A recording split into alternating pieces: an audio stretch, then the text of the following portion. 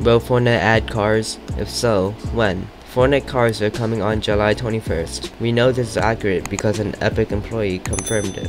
What types of cars are drivable, and where do they spawn? There will be 4 sizes: small, medium, large, and truck. The styles are police, taxi, sports cars, according to FortniteInsider.com. A major problem with the cars they're adding is that you have to refuel them every time you run out of gas. Fuel can be found at gas stations or from chest and floor loot.